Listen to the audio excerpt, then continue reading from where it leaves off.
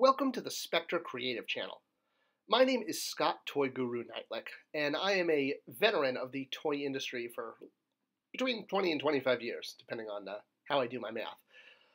I have done a lot of amazing toys over the years, and I've had a lot of insights into the toy industry, and that's what this channel is all about.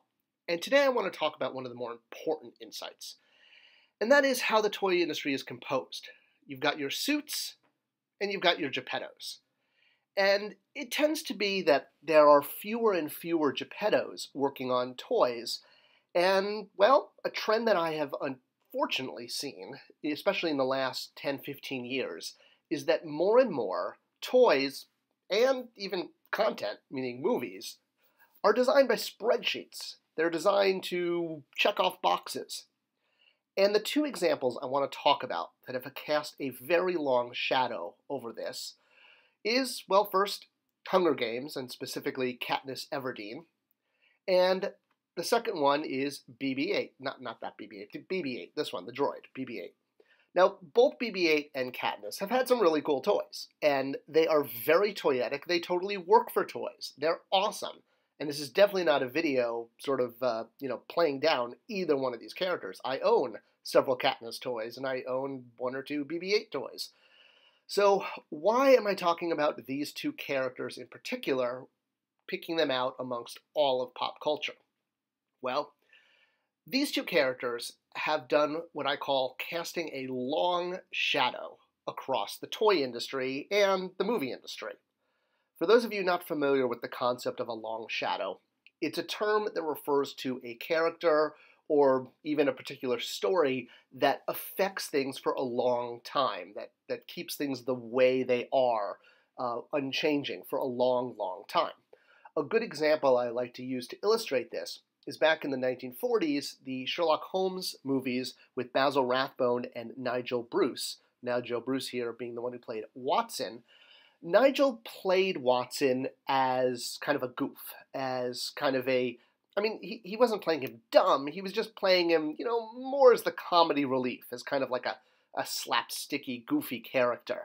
And this projected a very long shadow over Watson in particular, and a lot of people in culture grew up thinking Watson was goofy, when he's not. He is a very smart character.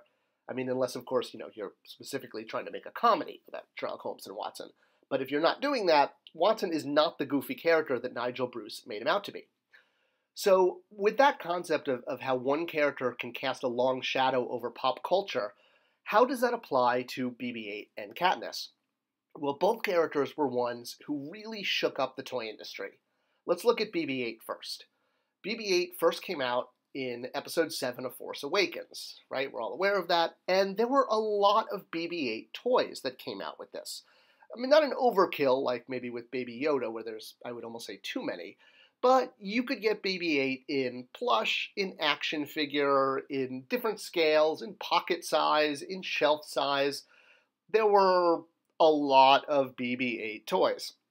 And I wanted to talk in particular about the remote control BB-8. Not this one, the Sphero one. So of all the toys that came out for BB-8, and even for Episode 7 in general, this was the one toy that really stole the public's heart.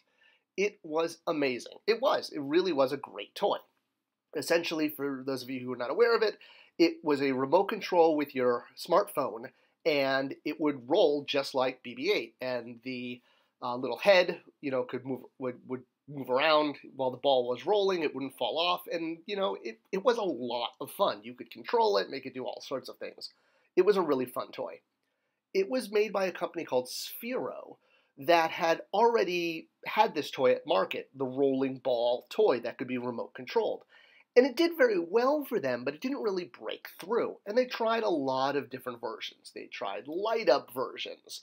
They tried versions that you could maneuver through different obstacles. They sort of kept putting it out over and over again in what I would call different shells, different colors, with different, character faces. And it took until they put the literally BB-8 shell on top of it that it became a cultural breakthrough. The mechanism they created was really groundbreaking. In fact, they're the ones who designed the actual BB-8 model for the movie and, for live action and the actual, model. So when he came out on stage at Star Wars Celebration, people were really wowed because this was not CGI. This was a real thing. And you could now own this and manipulate it with your smartphone just like he moved in the movie. Now, this ties into what I call splicing. And if you haven't seen my video on splicing, I definitely recommend you check it out. What splicing is when the same toy license is given to multiple toy manufacturers, but with different parameters, scale, etc. So as an example, Jakks Pacific had this scale for BB-8, which was pretty close to a life-size one. I actually worked on this toy. I was really proud of it. It did some really awesome things. It's part of our Big Fix line. And, he had pop-out arm, his head moved. He was basically the BB-8 that we promoted as your buddy. Like, he could go with kids on their outdoor backyard adventures. And now if you look over at Hasbro, who had more or less, not the master license, but, historically a big chunk of the Star Wars license, they made a playset for Episode 8 that started off as BB-8, and then you opened him up, and it transformed into a hodgepodge of different environments from the Episode 8 movie. Now, this is what I call the Chewbacca defense. This does not make sense. Why in the world would they put out a playset that was a transforming BB-8 that started off as a BB-8 that was more or less life-size, like the Jakks toy, but opened up as a playset?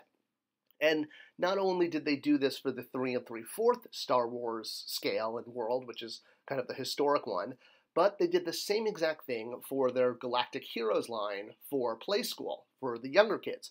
A second BB-8 that transformed into a playset. So this is a perfect example because, while sure, yes, playsets are great, especially for the younger kids, why did it need to become BB-8? And the reason is, if not obvious, this is not a toy created by Gepetto. This is one created by Spreadsheet. It's a workaround. It was working around the license agreement because they didn't have rights to make a BB-8 toy, but they could make a BB-8 toy that big if it was a playset. It's literally working around the license. And when that becomes the reason for making a toy, you have to kind of step back and say, what are we doing? Another example of BB-8's longshadow are things like this Rogue One Walker, which was also a toy that had a remote control that was your iPhone. Again, the Sphero worked great because that was really revolutionary. It was a ball that you could remote control that was now a character that was beloved. So the big mover for Rogue One was that toy, same concept, but without the ball. Another example would be the DO $150 remote control that was put out for Episode 9.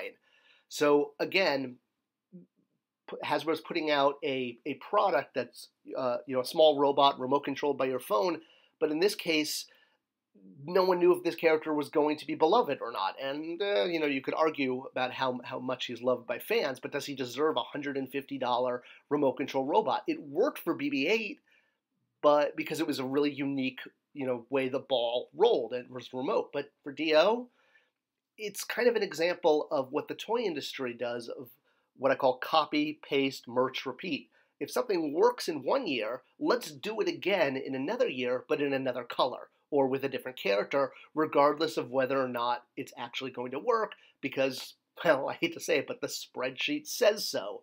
And when you're making toys based on the spreadsheet, well, that's the issue. Let's look at another example.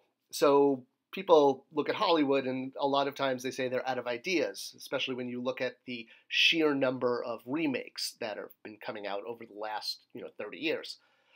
And as I mentioned in the beginning, I want to look at Katniss Everdeen and the Hunger Games. Loved the books, except for like the last 30 pages of the last book, but that's not important right now. Katniss was a real breakout character in the movie. And no, I'm not going to go a whole thing about how The Hunger Games is actually just a remake of a Japanese film. That's a video for another time.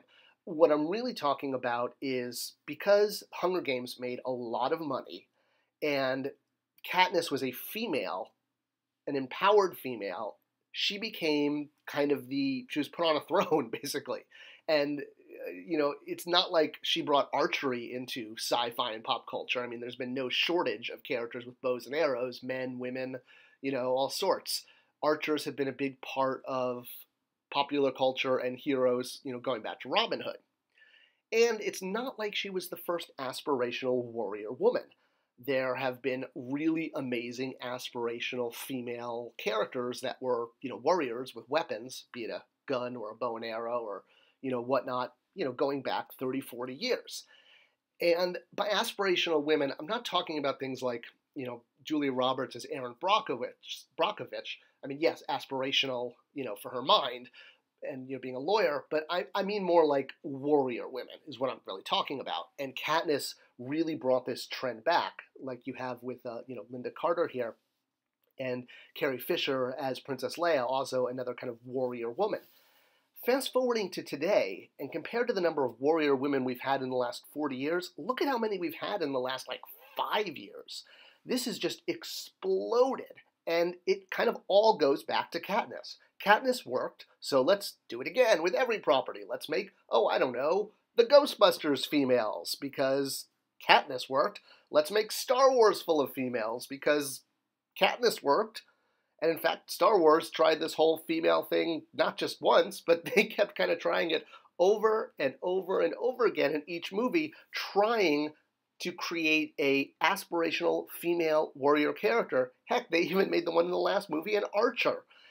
And this is because of Katniss. This is the long shadow of Katniss, as I said in the beginning of this video.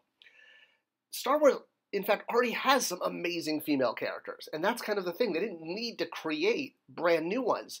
To me, they should have just banked on the ones they already have. I wouldn't be surprised if some of the female characters from Mandalorian, be it Ahsoka or, a Space Marshal Dune here, gets their own series, because they're really great female characters. And they're not created by spreadsheets. They just were created organically, which is how characters should be. I think the best example really is almost in the Endgame Avengers movie. That one scene, you all know what I'm talking about, when all the female characters gather together and charge Thanos, because, no men in this shot. We can't have any men charging Thanos. It's only women. If you're a man, get away. That shot felt so artificial. And toy lines, almost like this one, also feel a little artificial. There's a reason that Captain Marvel toys didn't sell. When a character is created because it's reflecting a trend, i.e. Katniss as aspirational warrior female that made a lot of money at the box office, she was organic.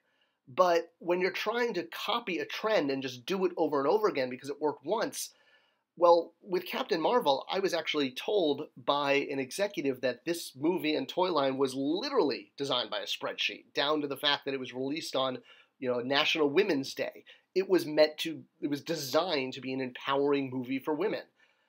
And maybe it absolutely reached some girls and women, but looking at the toy sales in the box office, maybe, it didn't quite meet those expectations.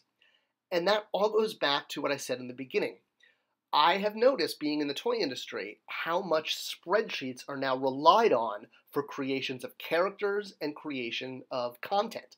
And doing this is not going to lead to success, because you're copying trends, you're taking one thing that cast a long shadow over the industry and doing it again. For kids, when they watch movies, they need to get emotionally invested in them. And only organically created characters can do this. And when kids love the content, they will then buy and love the toys.